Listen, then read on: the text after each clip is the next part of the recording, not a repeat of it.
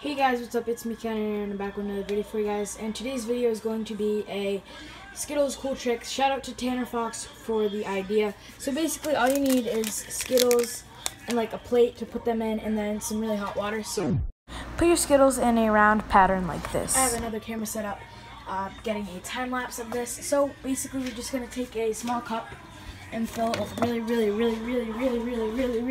hot water.